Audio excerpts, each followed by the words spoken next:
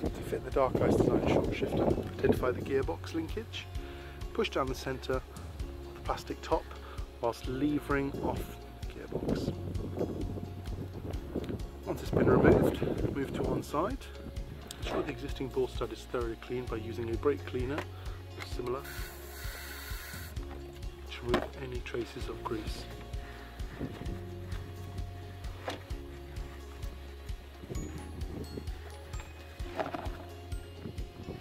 Next, take the Dark Ice Design short shifter and fit it onto the old ball stud. If you draw an imaginary line from the old ball stud to the pivot, you want this new ball stud to lie on that line. Using an Allen key, tighten the Allen key bolt as tight as you can. Once the short shifter is fitted and tightened, go ahead and re-clip on the gear linkage by pushing on top of onto the new ball stud, like so. And there you have fitted the Dark Ice Design short shifter.